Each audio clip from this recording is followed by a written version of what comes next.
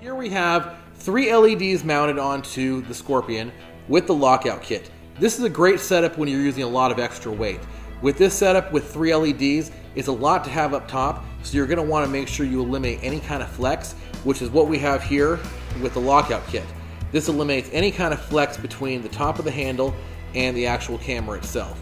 So as you can see here, I can shake this thing around, I can do whatever I want here with it, and I'm not going to have to worry about anything.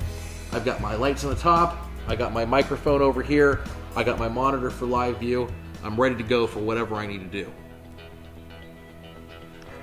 So now we're going to show you how the lockout kit works. When you open up the package, you'll notice there's a few different pieces in here.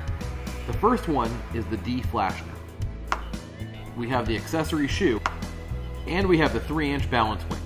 This is used when you have more weight distributed to one side of the camera than the other. For example, we have a monitor set up here, so the camera will be a little heavier on the left-hand side than it will be on the right.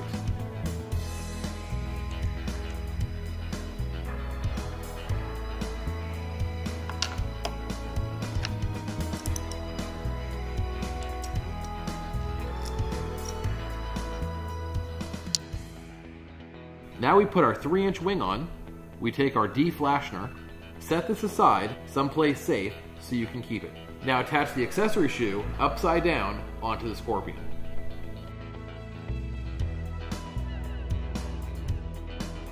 Go a little further back than your flash shoe. You want to put the D-flashner in, and then slide this up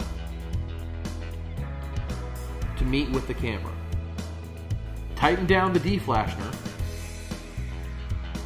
and now you're ready to go. If you need to, you can adjust the camera to the left and to the right.